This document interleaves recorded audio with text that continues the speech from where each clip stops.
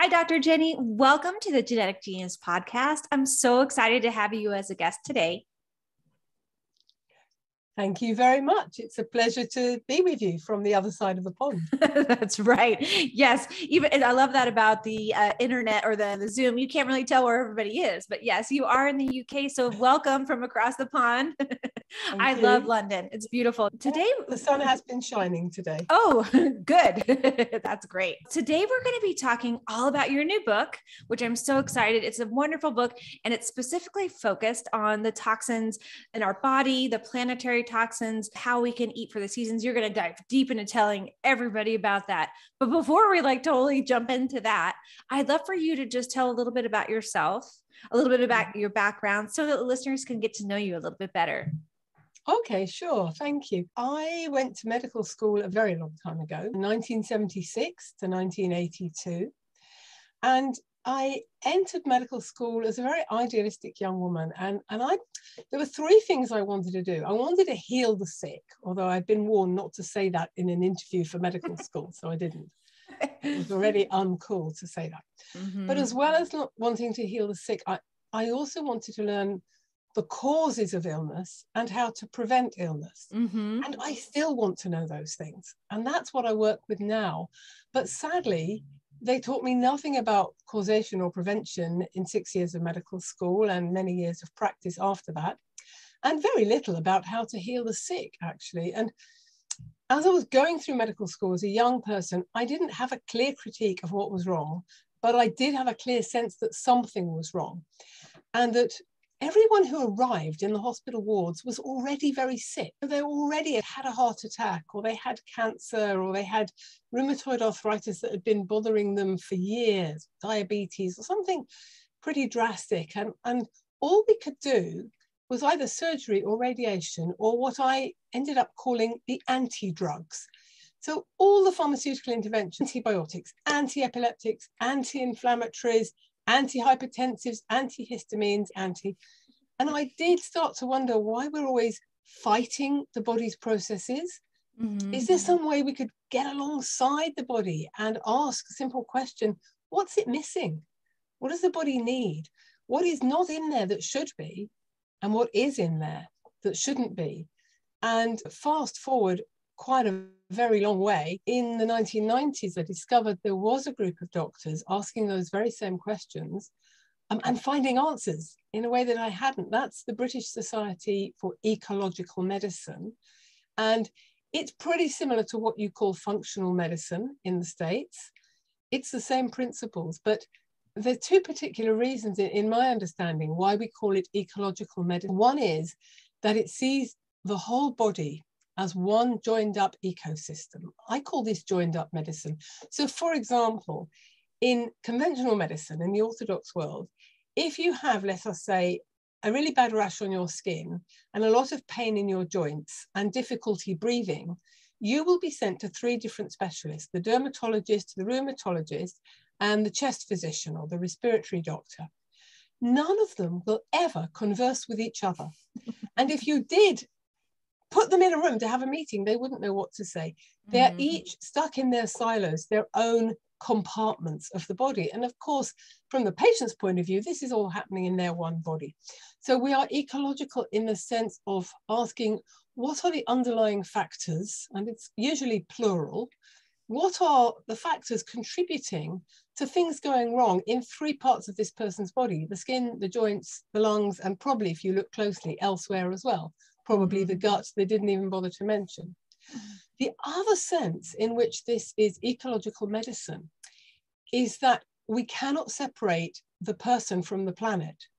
We cannot separate your body from the body of the earth that you live on, because whatever's in the soil gets into your food, gets into your body. And that might be good nutrients, or they might be missing from years of intensive over-farming.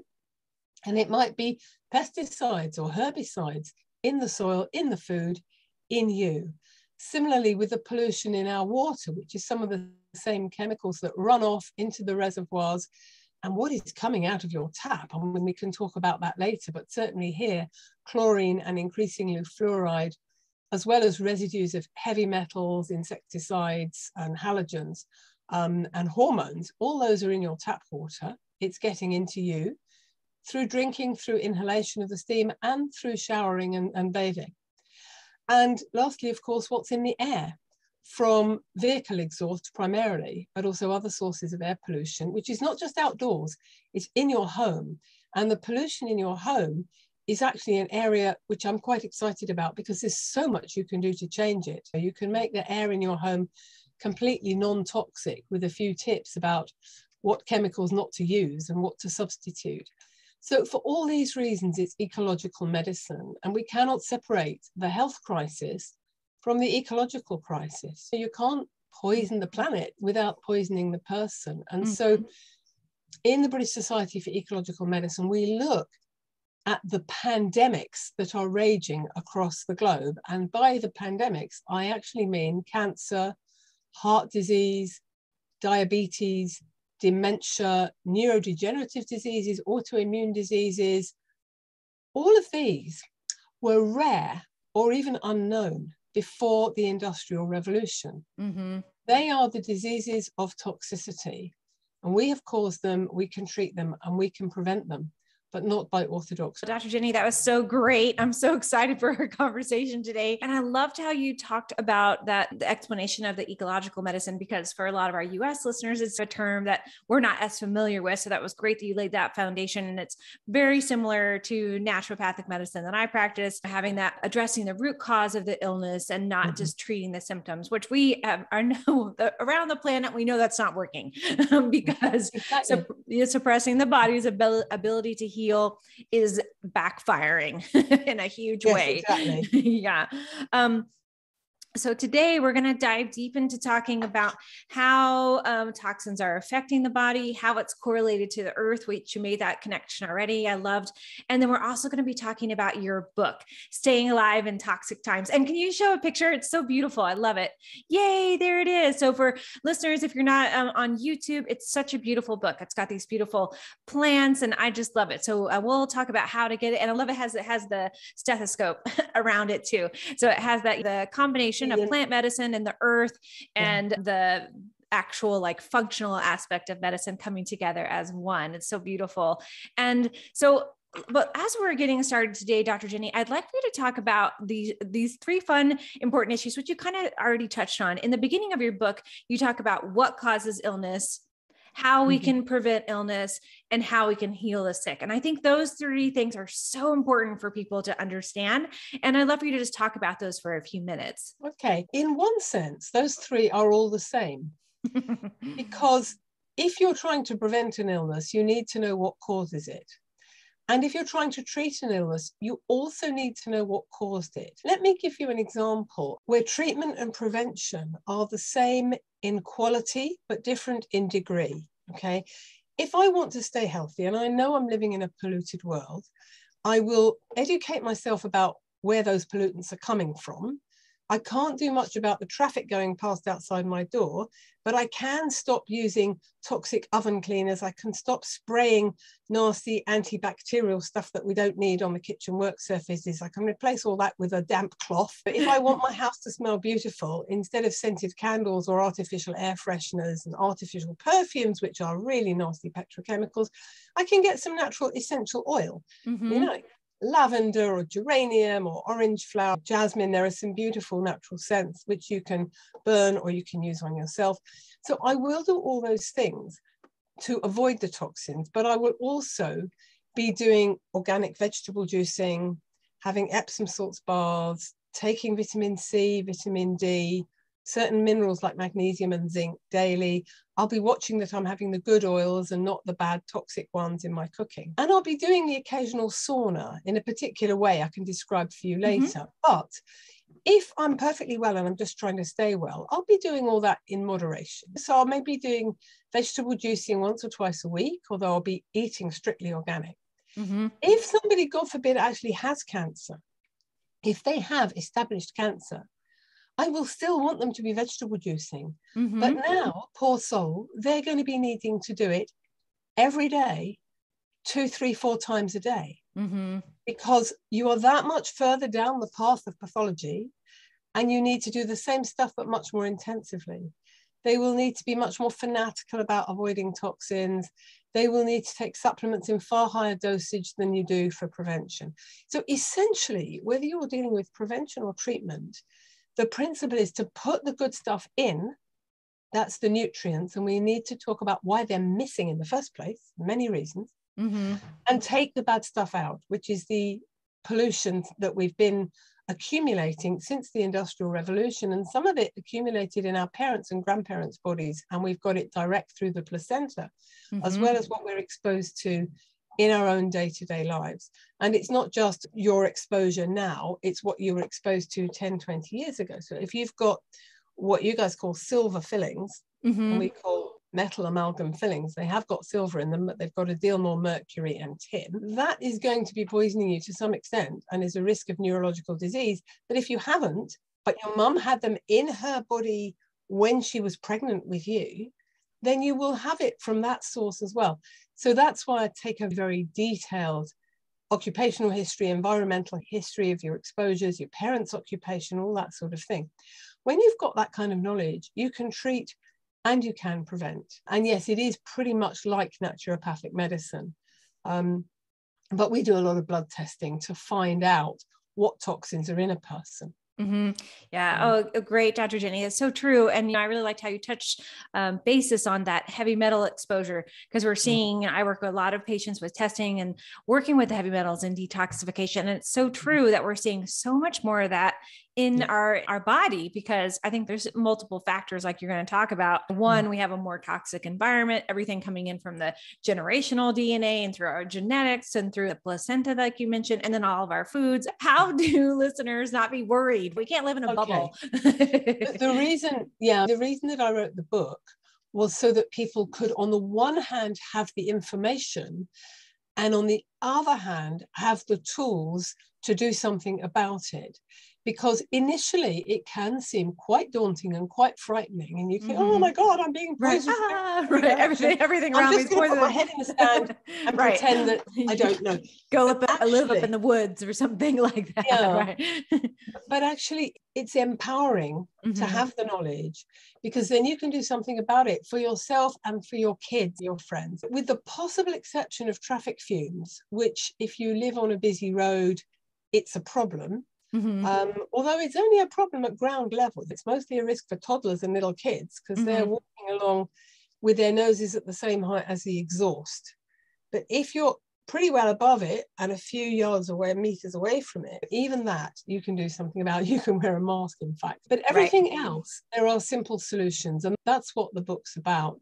But I think where we need to start is our poor nutrition. One of my most brilliant colleagues described toxins as anti-nutrients. They do their damage largely by pushing the good stuff, the nutrients, out of the body.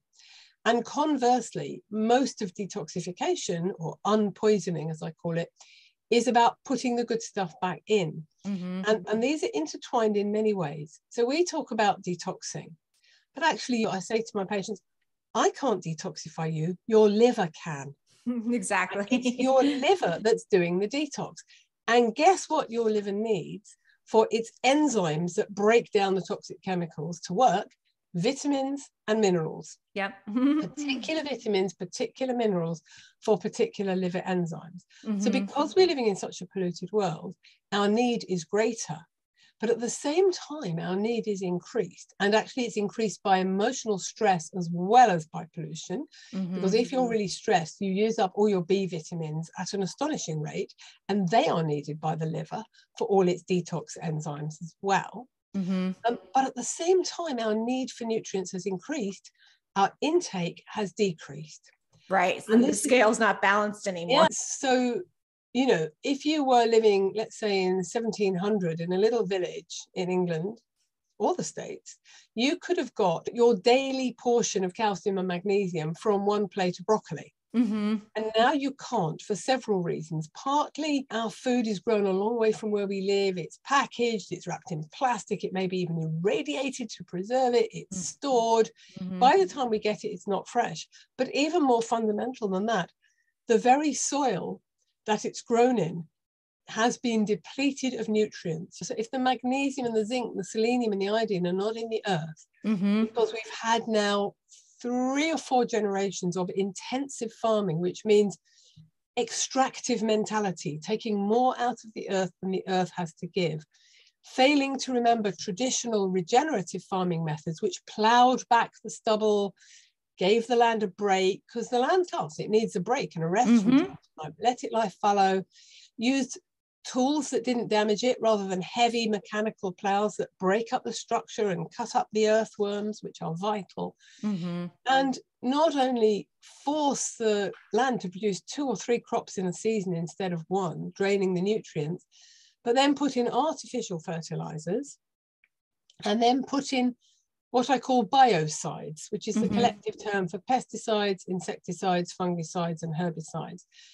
These toxins, which are meant to kill certain bugs that eat crops, actually damage all living things. They were developed from nerve gases. Right. And they are toxic to the nervous system and the reproductive system, and they're carcinogenic. So all that has happened to the soil.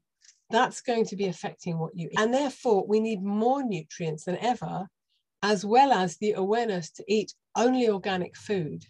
Now, I'm sometimes told, oh, it's all very well for you, Dr. Jenny, to say we must eat organic, but organic produce is much more expensive. But it's your life. Well, it's your life, and there are 3 answers to that. One is you've got to prioritize it, because in the 1950s, the average household spent 33% of its income on food, right? We spent 1/3 of all our money on food. Now it's down to about 8%. Wow, 8%? Yeah, which is ridiculous. Yeah. So we have to prioritize it. We have to increase the proportion of our income we're prepared to spend on food, and not expect it to be cheap, because it's the most precious and important thing we buy. And there are things we can go without, so we can eat organic. Second is, particularly if you're a carnivore, if you're a meat eater, and you change to organic, 1 organic chicken is more expensive than 1 horrible poisoned battery-reared chicken, right. But start eating it once or twice a week instead of 5 or 6 times a week. Every day. Yeah, it's better for you, it's better for the planet. So, you can eat less meat, but then you can afford for it to be free range, humanely reared, and organic. So it's not got bad chemicals, it's not got bad karma. Right? And the third answer to, oh dear me, organic is so expensive, is this is a collective problem. It's a political problem. And we should be writing to our politicians and say, certainly in the UK, this is the case. Why are you still subsidizing the big agrochemical farms that cover the land with monocrops, 1 plant from here to the horizon?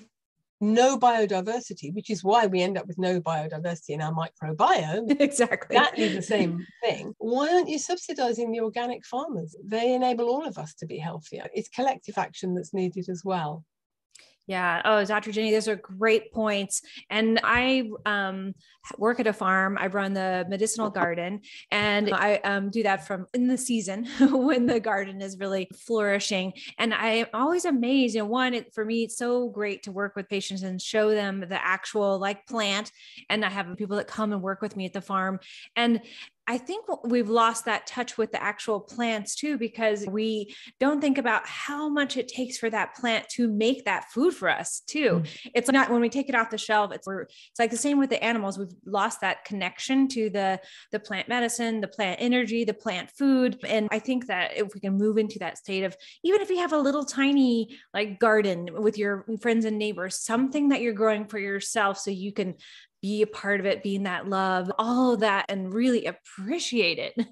It is absolutely. And there is a spectrum from food to medicine. And herbs and herbal remedies are in the middle of that spectrum. There's culinary herbs and there's medicinal herbs. They're the same things. Right, exactly. And as you say, you grow these plants organically, you touch them, you smell them, you see them, and you eat them. And this is the medicine that we as women have been providing for thousands of years. Right. It's not new. So it is the oldest form of medicine. And actually, even when I started medical school in the mid-70s, 1/3 of all pharmaceutical drugs were still derived from plants. So we had digitalis from the foxglove, and we had aspirin from salix, the white willow, salicylic acid.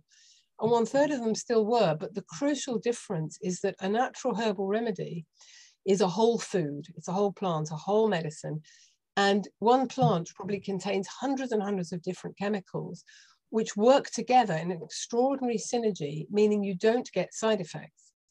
Now, modern medicine comes along and says, and that's interesting. Now, which of those hundreds of chemicals is the active ingredient? Right, which is the one? Yeah, Right. It's the analytic divide and rule mentality. Cut it up. Right.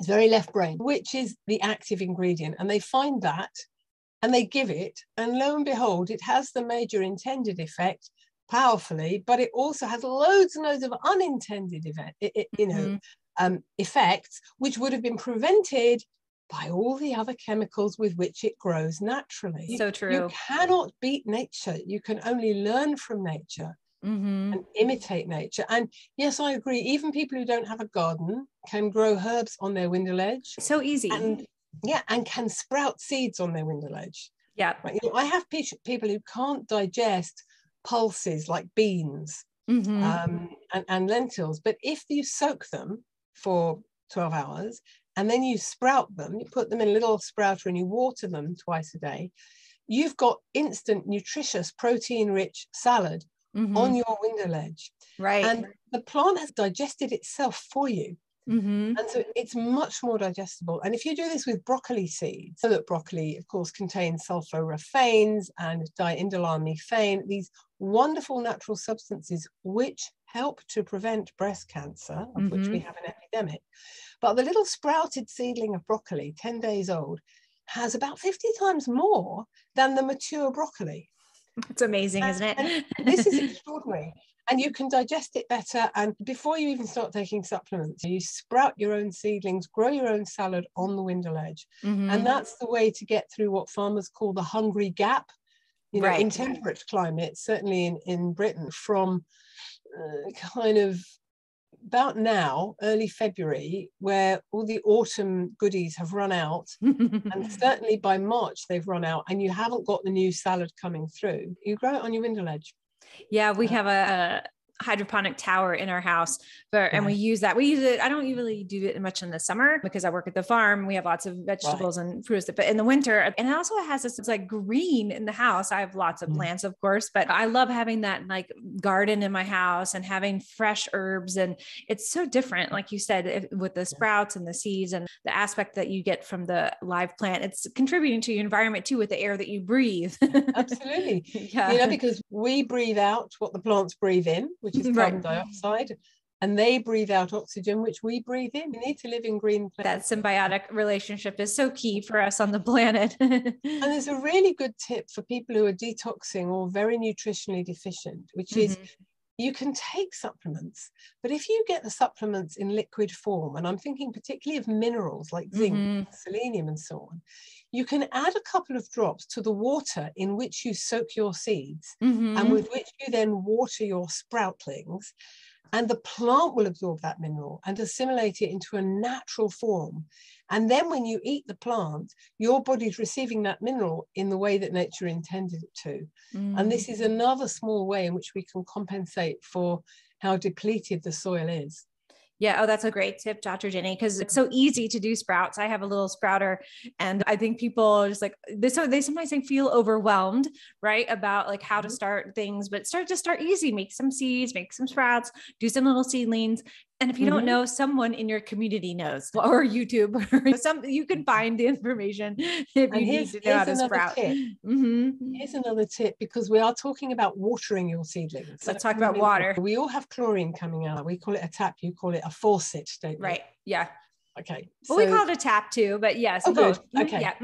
So chlorine is added to remove potentially dangerous microbes, fine, but they then don't remove the chlorine afterwards. I think in most of the states of North America, you have fluoride added as well. Yeah, almost. It's almost all chlorinated, and almost every state is has fluorine added. So chlorine and fluoride are toxic halogens and halides which push iodine out of the body. Yeah. And iodine is, of course, absolutely vital for the health of the breast tissue, the prostate, the thyroid gland, the brain, the ovary, just about everything else. And until recently in the UK, only a few regions have had fluoride added to the water, because it's been a decision made by the local authority, the local council. And our dear Prime Minister has just decided that he's so concerned for children's dental health. Did you know Boris Johnson was deeply concerned about children's dental health? And therefore he wants to add fluoride. I'm sorry, I'm being sarcastic. He wants to add fluoride to the water supply throughout the UK. So we will have no choice. Now, in my practice, I see children from all over the UK and beyond, and a disproportionate number of the children with neurodevelopmental disorders and very strange bone disorders are from the West Midlands and Birmingham, which is where they've had fluoride in their water for about 60 years or interesting. longer. So we are seeing the damage. Yeah. And what people also need to know, because we're connecting our health problems with the Earth's health problems, is that what fluoride is actually a toxic waste product, a byproduct of the phosphate fertilizer industry. So here is another link with agriculture, and they don't know what to do with their waste fluoride. Right. 40 years ago in the UK, they were banned from expelling it from factory chimneys because it was too toxic. And now I think they've bought off the British Dental Association, the American Dental Association, and they want to put it in the water. Not only is it not good for children's teeth, it's quite dangerous for bones and teeth and brain and kidney and thyroid and so on. Right. And there's a wonderful book about this by Paul Connett, called Dr. Paul Connett, The Case Against Fluoride. So, you know, if it's in your water, you need to invest in a water filter. Yeah, 100%. Ideally, you know, plumbed in, not just sitting on the countertop, and ideally a whole house one, because yes, you don't want to be drinking it and cooking in it, but you also don't want to be bedding and showering in the fluoride and the chlorine. Yeah, so exactly. I think that's number one, actually. I think if you're going to start, get a plumbed in water filter. And I won't tell you it's not expensive. It is quite expensive. Yeah. But it's not as expensive as buying bottled water. Which is killing the planet too. Yeah, and if you do have to get bottled water occasionally, make sure it's bottled in glass, not plastic, because plasticizer chemicals, plastics like BPA and phthalates, like some of the pesticides, they're estrogen mimics. So what they do is they look a bit like the female hormone estrogen. And so on all our cells, on their surface, we have receptors, proteins that are designed to be like the lock for the key of estrogen and other hormones. Yeah. So there's a lock and key thing going on here, that these toxic pesticides and plasticizers occupy the receptors that nature intended for estrogen. So they have estrogenic effects, but worse. And they are certainly linked to our epidemics of breast cancer, prostate cancer, and other cancers of the female reproductive tract, like the lining of the womb, the ovary, and so on. So drinking your water, when you take it with you on a journey, out of glass, not plastic, is a simple thing to do. Getting your water filtered. If you're a student and you're in rental accommodation and you can't plumb in a water filter, then at least get a countertop one. Right. But make sure the jug into which the water is filtering is ideally glass, but if not, then rock hard plastic and in the refrigerator. Yeah. Because we don't want the sun shining on plastic. That releases the estrogen mimic plasticizer chemicals into your water. There are loads and loads of tips like that in the book for simple things you can do to not be poisoned. And there's a wonderful book actually published over here by Pat Thomas called Cleaning Yourself to Death. And she gives alternatives to all the nasty chemicals we have, you know, under our kitchen sinks and in our bathroom cabinets as well. All the stuff we put on ourselves, the perfume, the deodorant, the air freshener we spray around, the stuff we use to clean our kitchens, all of that can be replaced in most cases just by warm water and a damp cloth. Right. The basics of the soap and water can really just. Or you can clean your windows with vinegar. Right. That's what I use, vinegar and essential oil. Exactly.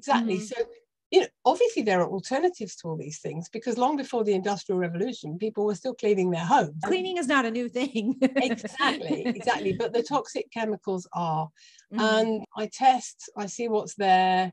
I'll tell people where it's come from, how to avoid it forever after, and most importantly, how to detox it, how to get it out of the system. And it starts with good nutrition, because if you've got tip-top levels of vitamins, minerals, essential fatty acids, and enough protein, which for some people does mean animal protein, then you can cope with almost any toxin the world throws at you. Exactly. Dr. Jenny, you talked about a lot of amazing things in that little past piece there. And I want to highlight a couple things that you said. One, let's go back and talk about the cells, because you mentioned some of the aspects of the reproductive system that were affected in the thyroid. So how are toxins particularly affecting the cells, the mitochondria of the cells, the energy powerhouse of the cells, the DNA of the cells? How are toxins affecting that cellular vitality, which is, shifting so many aspects of our body and our future generations? Yeah, absolutely. The answer to that is partly we don't know much because there hasn't been any research on it, because research has to be funded, and no drug company has an interest in funding that kind of what's really making us sick research. But what we do know is that way back in our evolution, the mitochondria, which are the energy manufacturers within the cell, were bacteria. They have many features in common, and they became so symbiotic with us, so essential, them for us and us for them, that they're now really an organ of our body, in the same way that the couple of kilograms of bacteria and other creatures living in our colon, the microbiome, is an organ of the body. Right. So within each cell, you've got many mitochondria whose job is to make energy, particularly high numbers of them in muscle cells and brain cells, right? And if you're tired, that's what goes first, your muscles and your brain. Right, you're like ready for a nap.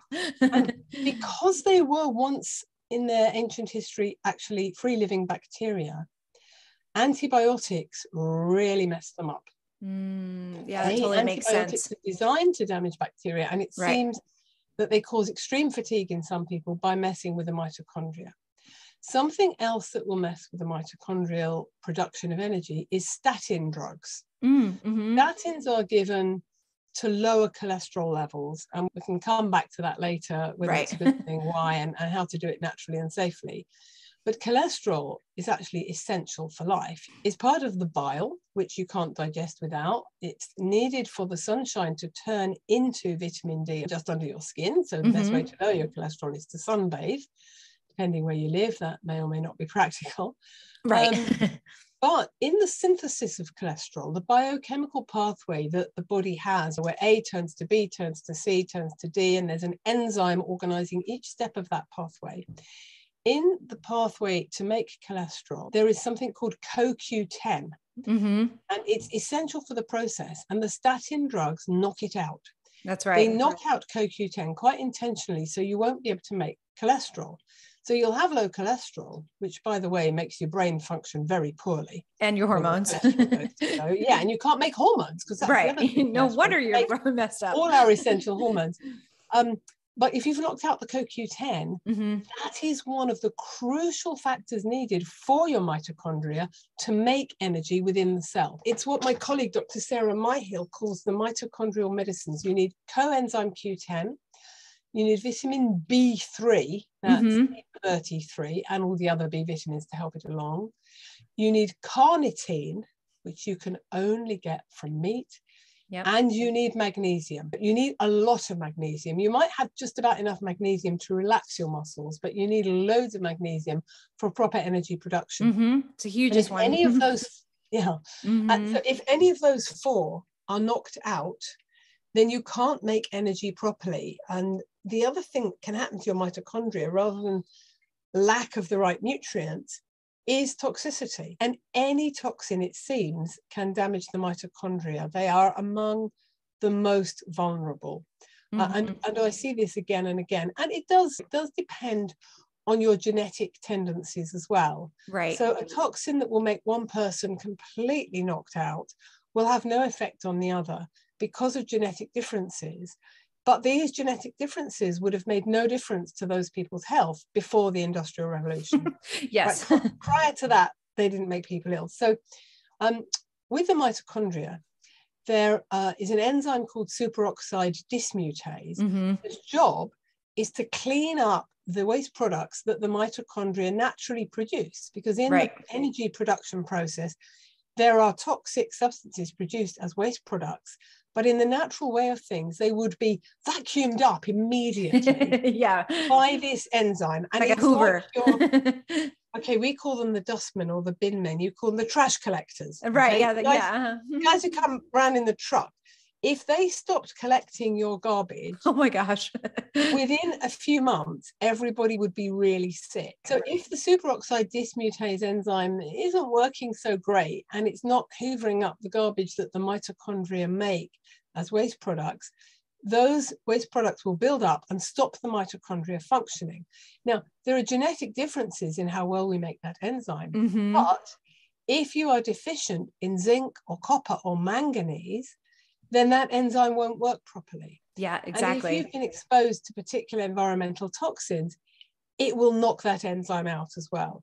So there are numerous mechanisms, and I do go into them in the middle of chapter 7 in my book. There are about 10 specific different mechanisms by which toxins can damage the mitochondria. Toxic lipids, petrochemicals, can damage the cell membranes, right, which are absolutely crucial. Pesticides and plasticizers are fat soluble, so they'll dissolve in the cell membranes and they'll get through into every system of the body, which is why we're now seeing so much multi-system illness.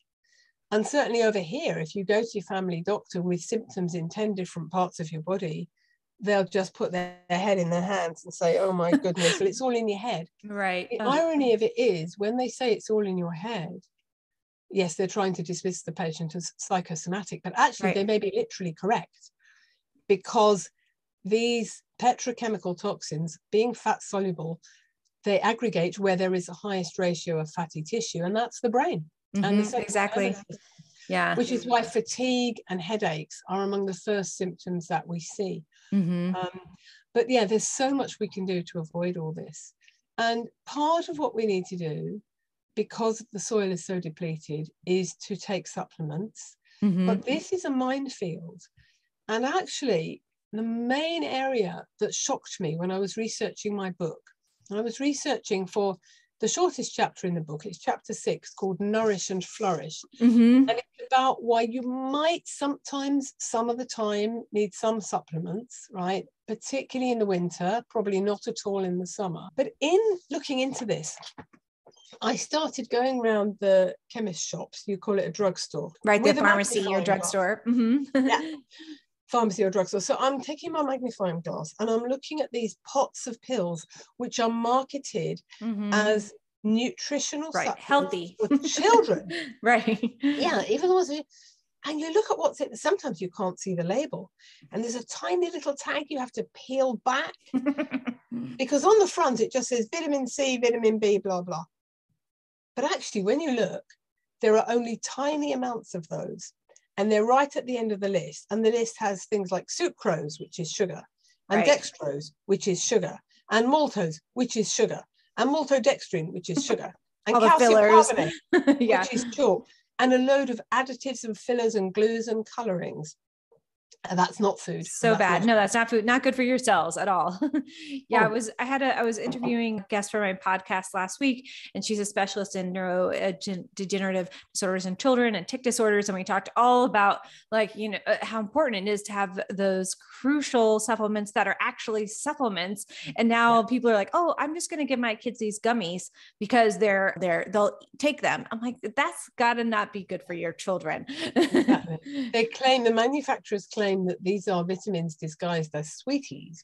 They are candy disguised as vitamins. And obviously, it starts with diet. It starts with eating, good food that's in season, ideally locally grown, certainly organic, a wide range of vegetables, a wide range of fruit, but not too much. Ideally for most people, some organic meat, some wild caught fish, dairy depending, not if you get a bunged up nose or you have asthma or eczema, but otherwise organic, raw, unpasteurized dairy can be good for some of the people some of the time. To find out whether it's right for you, I describe a very sophisticated method I call suck it and see.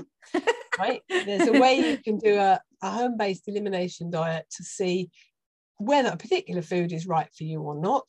I explain that in chapter 4.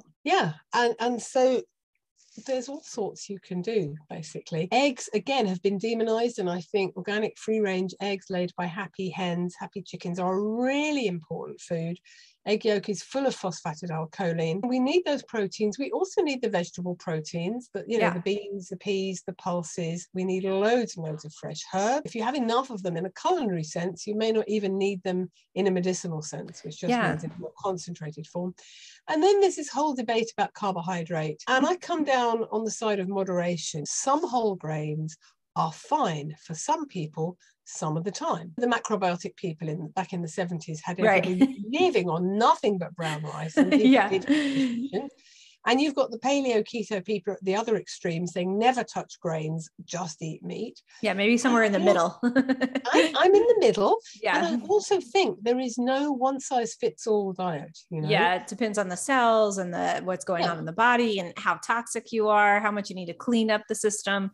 And it depends whether you live in a hot climate or a cold climate, whether you're young or old, male or female, pregnant, menopausal, postmenopausal, all those things, your metabolism and your hormones. And that's why I give a very few basic rules that apply to everyone. They're in the introduction to the book. Basically, eat the 4 golden rules, right? Eat your greens, cut out sugar, cut out artificial additives, and eat organic. Once you've been doing that for a few weeks, your diet is pure, but hopefully still varied. Then you can do the suck it and see technique to find out what particular food might be disagreeing with you. Because nobody can tell you that. And honestly, I think a lot of the blood tests and the skin prick tests for allergy are a waste of time. Yeah. I think it's more accurate and more scientific to try it out yourself, how to do that. And the first 4 chapters are winter, spring, summer, and autumn. Eating for the seasons. Can you talk a little bit about that? The importance of that based on why it's important to eat for the seasons, nutritionally, for the earth, for our environment, for us. Okay, so firstly, if you're eating food that's local and in season, it's not being shipped from the other side of the planet. Right, so from Costa Rica or something like that. Yeah, so you're not, or much further away. Here we are New in Zealand. the Northern Hemisphere, in Britain, and we've got peas coming from Kenya, and we've got apples coming from New Zealand. And it isn't necessary because there's almost always something in season. Okay, so right now, we've got oranges coming from just across the water in Europe, and we shouldn't be eating apples and pears anymore. We need to wait till the autumn. But in the summer, we've got berries, and berries summer are great. berries. So it's common sense, really, to eat what grows when it grows, because then it's fresh. So, with no variety and having the same thing month in, month out, the food becomes a lot less special. When I was a kid, it was really exciting to get the first strawberries in June. That's right. If you eat them all the year round, then when they're out of gross season, anyway. They taste horrible anyway. They just taste of water and sugar. Right, cardboard berries. So it's common sense. Other common sense things are eat much more salad in the summer and much more cooked food, soups and stews and casseroles in the winter. In a British winter, certainly you need vitamin C, vitamin D, and zinc throughout the winter, October to April, and you shouldn't really need any of them in the summer. So a lot of it is common sense. Before the Industrial Revolution, we had no choice. We just ate what grew, when it grew. But what I think is also interesting about this is to take the evolutionary perspective. So in terms of the speed of biological evolution, 10,000 years is nothing. So we still have the bodies of hunter-gatherers. If we think how the hunter-gatherers ate, it was definitely seasonal, unless they were at the and most of the time they were actually vegan, but about once every couple of weeks or once a month, they would catch a big wild animal and share it out. That's very interesting to me because firstly, they ate all of it, as hunter-gatherer tribes still do today, not just the muscle meat, which every part of the animal was used. The fat, the brain, all the glands, the testes, the ovaries. My theory is that the postmenopausal women would have gone straight for the ovaries. Right, exactly. The gland nutrients. The glands, the bone marrow, all those things. And guess what you get from doing that? You get vitamins A, D, E, and K. The fat-soluble vitamins, which last. You don't need them every day, only need them every few weeks. And that's what our hunter-gatherer ancestors got. What you do need every single day is the water-soluble vitamins B and C. And of course, they would have got the vitamin C from the fruits and the berries and the little seedlings. And they would have got all the B vitamins, again, from the seeds that they picked, which were probably already sprouting and so digestible. So that's, I think, a very useful model. to think, how did our ancestors eat not that long ago in biological time? Right. No, not that far away. We've been Homo sapiens, or Fema sapienta, as I like to call us, on this planet for a couple of million years. We've been recognizable as the species that we are for about 200,000 years. And we've only been farming for 10,000 years. Wow, it's amazing, that difference in timing. Yeah.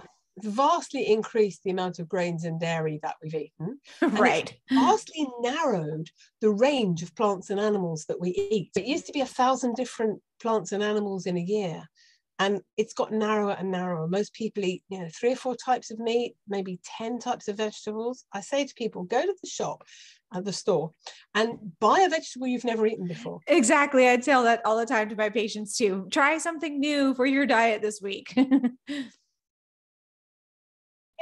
Exactly. And the more we increase the variety of vegetables we're eating, the more we increase the diversity of our microbiome. I call them our trillions of tiny companions that live in the gut. And they make all the B vitamins for us, but they rely on us for vitamin D. So we have to get enough sunshine and vitamin D, oily fish or sunshine, to feed them, because they can't make vitamin D. They live where the sun don't shine. Exactly. Yeah, you have a great chapter in your book. We won't have time to talk about today, but listeners, it's all about sunscreen, or a section in a chapter, I should say. And I know myself, being a very fair skin, and I've had so many sunburns in my lifetime, but I actually try to use sunscreen as little as possible and just try to cover up myself, because I know I'm going to burn, but I don't want the toxins. I use a non-toxic sunscreen, but I want the vitamin D, and so I always I'm going to go outside, and when it's warm out, and sit in the sun for at least 20 minutes. I try to do that every day to soak it in, and then I'll cover up and allow me a big hat, a full on outfit. You can cover up with clothing rather than chemicals. Exactly. Yeah. The section you describe is in chapter 3, which is about summer. And one of the things about seasonality is not just about eating differently. It's about the hazards of the different seasons. Autumn, and I don't know which part of the States you're in, but certainly in the UK, a major hazard of autumn is molds. Yeah. We haven't talked about molds because they're natural, right? They produce toxins, which are not synthetic toxins. They're natural in the sense that a mold is a single-celled fungal organism. What is unnatural, I think, is the way we've constructed houses that are so well insulated that there aren't any drafts anymore. People don't open their windows. And so what we do is we have this insulated box we live in, and then we cook and we breathe and we bathe. So we produce loads of steam. So we get condensation on the walls, and so mold grows. Right. And again, in the autumn chapter, I've got really simple tips to avoid that. And they're not ecologically great because you have to have the heating on, but the windows open. Yeah. The only single example of where what's good for the planet and what's good for the person are not identical. But you have to mimic the Mediterranean climate, which is hot and dry. So you have some heat if it's winter, but you have windows open so you get warm air circulating, and then the molds don't build up. Because I've certainly seen arthritis and asthma and eczema and even cancer resulting from accumulation of mycotoxins. That's MYCO, mycotoxins, which are what molds produce. Yeah, so, it's very toxic for the system, and especially for the energy of the system, like the mitochondria, like you were mentioning earlier. And we live in the southeast in the mountains. So we do a rainforest in the summer, and then we have cold winters, some snow, but we do have a lot of mold because of that humid environment, and we're inside. But I use all kinds of techniques, and I love the ones you talk about in your book to reduce that mold in our environment, and like squeegee. I do that in my showers too, to make sure, and leave the fan on to dry things out. And and I lived in Seattle, and it was really bad mold there. Black mold would just be on the walls. You're like, oh, this is not good for my system. In Asheville, North Carolina, in the Blue Ridge Mountains. Oh, right. Okay. Yeah. John Denver sings about them, doesn't he? That's right. Yeah. It's beautiful here. I love it so much. One thing I wanted to talk about, I know we have so many things we could talk about your book, but you mentioned magnesium earlier, but in your book, you talk about why it's so important to take magnesium in the winter. And since we're in winter, I wanted you to touch base on that, because I want people to understand the importance of that seasonality of nutrients. Magnesium is the most amazing mineral. It has at least 100 functions, individual biochemical functions in the body. It's required for so many enzymes to do their job. But in particular, the brain needs it to think clearly. We need it to make energy in the mitochondria for our muscles. We also need it for our muscles to relax, right? So right at the beginning of medical school, they taught us the microanatomy of muscles. And you have these two types of fibrils, they call them, that move in and out of each other, actin and myosin. Yeah. And when a muscle contracts, when you do that, then the fibers go together. That requires calcium. In order for them to move apart again, for you to relax or stretch that muscle, that calcium has to be pushed out by an atom of magnesium. So without magnesium, you literally cannot relax your muscles, and you cannot stretch your muscles without pulling them and doing damage. Right. So every athlete and everybody who moves their body and everyone who exercises, which should be everybody under 90, yeah, and a lot of people over 90, needs magnesium. Now, why might we be low in magnesium? Partly because when we're under stress, we use it up. We pee it out. Right. And it's an evolutionary glitch, which I don't fully understand. I mean, I have got a theory about it, but we lose magnesium when we're under stress. Then our muscles get tight, which had some evolutionary, if you want, running away from a lion or whatever. Right. But then we get more stress. So there's this negative feedback loop between the brain and the muscles, which can only be broken by taking magnesium as a supplement, eating the foods that are rich in magnesium, which is leafy green vegetables. Actually, the magnesium is better absorbed if they're cooked rather than raw. Right, like a little steamed kale or something like that. Or made into soup, although the antioxidants are absorbed better when it's raw. So we need some raw and some a little imbalance of both.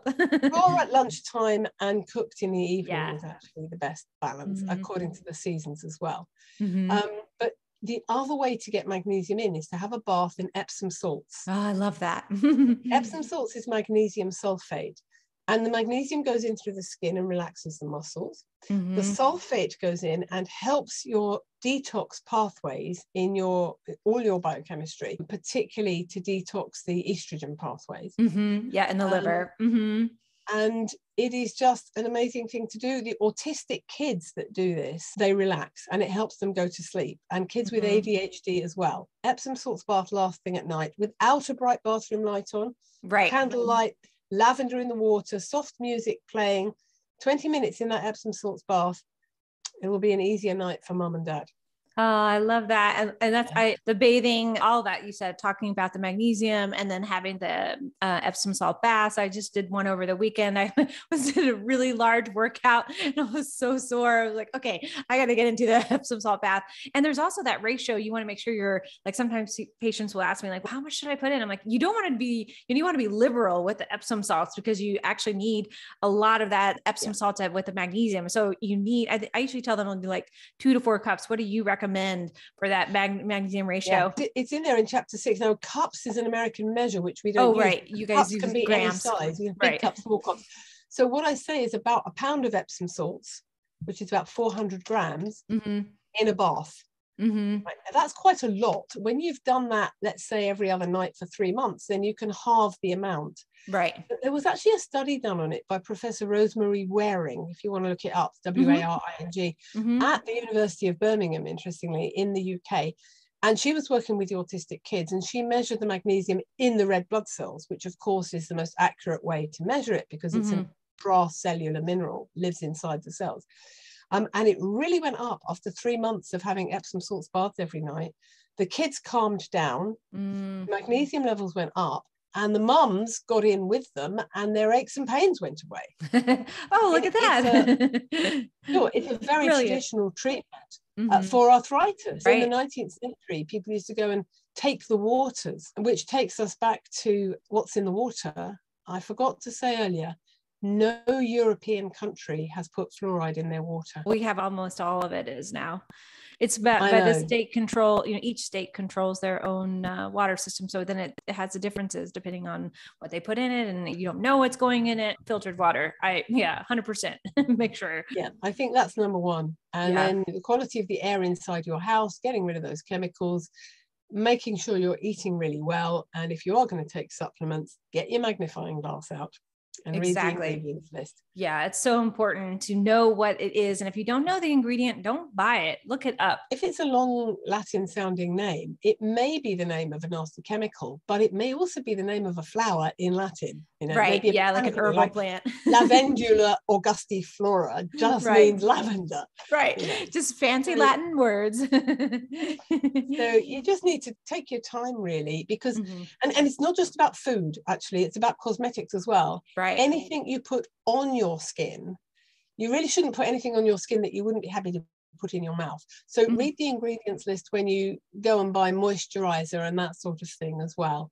Yeah, you can get beautiful natural things based on coconut oil and shea butter and so on, with lovely natural scents.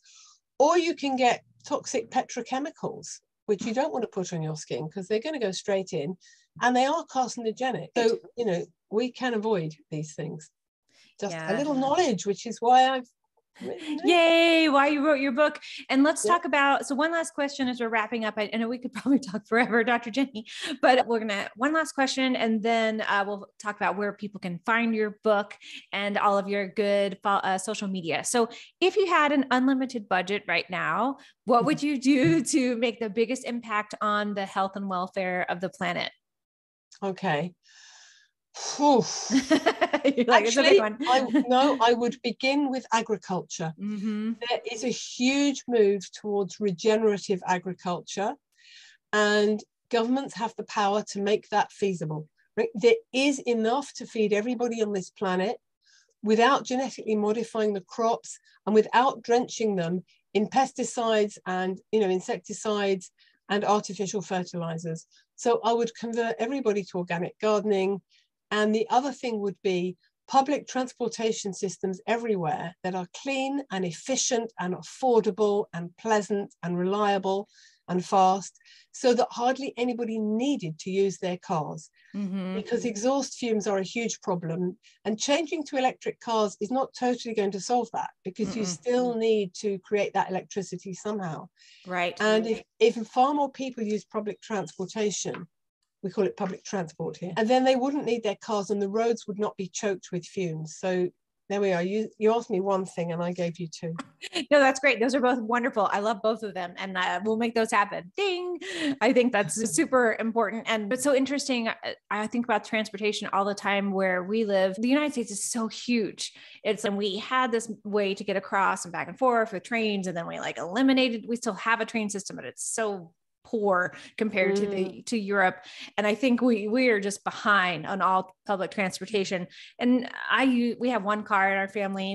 I walk and ride my bike and try as much as I can to not use my car. But electric cars are not the solution. One, also they're so expensive. Who can afford one? We have to make it so that that's a whole nother thing. It has to be something, of course, like you said, it's more in where people don't need to have that car, or the different aspects of it. Electric cars are not the solution. Yeah, if you make public transportation affordable and attractive and fun, then however high the cost of petrol, gasoline, gas goes, it doesn't matter, because if you could get anywhere you wanted by getting on a train, and you knew that if you missed that train there'd be another one along in 10 minutes and it would be a smooth, fast ride, right, then we wouldn't need to be choking up our roads. But I think there's a culture of individualism, and I want to be in my little metal box, exactly going where I'm going. Control. Yes, that's a huge aspect of it. Yeah, it's like the dollar sign, the control dollar sign. Yeah, I think that's a big part of it for sure. So hopefully that will continue to shift and evolve. Okay, Dr. Jenny, how can people find you? Your website is drjennygoodman.com. We'll put that on there, and that's where you can find everything about your book. You have the paper copy, the audio, the audible version, and the digital version, right? Both of those three versions. Yes. It's a paperback, an audiobook, and an ebook. Only thing is, when people have got the audiobook and the ebook, they say to me, how do I find out about how to use vitamin C to detoxify metals? And I say, it's on page 305. I think you don't get page numbers with Audible or ebook. So, anyway. With the Audible, you don't, you're right. But ebook, it does have pages on the ebook or numbers. Okay. It should, mine does. And the one you sent me did, yours. Right. And maybe they just do the Audible, though, that doesn't. I think it would be too much verbiage. Yeah. So the website, drjennygoodman.com, has got all 4 social media channels, you know, Instagram, Facebook, LinkedIn, and Twitter. It's got the links to those. It's got a direct link to being able to purchase the book, which is called Staying Alive in Toxic Times, subtitle, A Seasonal Guide to Lifelong Health. By the way, the nature of the design was my idea, but the actual designer is from LA. Oh, nice. That's great. Yeah, so it's a beautiful cover. I love it. When I saw it, I was like, oh, it's perfect. Connection Yeah. And it's coming out in Poland in translation in a couple of weeks. Oh, that's fun. Congrats on that. Come out in Slovenian. So I'll be in Slovenia in April, so I'll look for it. Thank you, Dr. Ginny. It's been such a joy to have you on this show today. We'll put all of that great stuff in the show notes so the listeners can get a copy of your book and learn how to live their best life possible. Thank you so much. I've really enjoyed talking with you as well. Thank you. All right.